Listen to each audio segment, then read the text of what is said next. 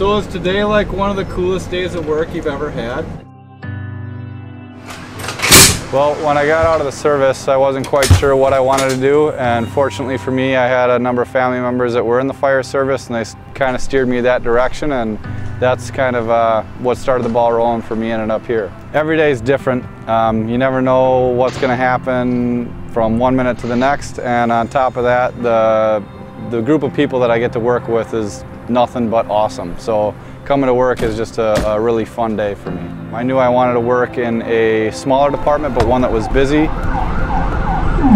and with the opportunities and avenues that you can travel down here, whether it's with becoming a SWAT medic, on the task force, the SOT team.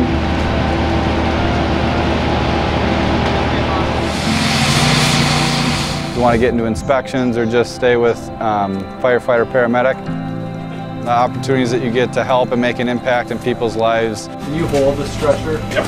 On a lot of days, it's one of their worst days, so you get to truly help people in time of need, and that's an area of my job that I love. Apply, join, it's the greatest job ever, and I promise you, if you end up here, you're going to love working for this department and for this city.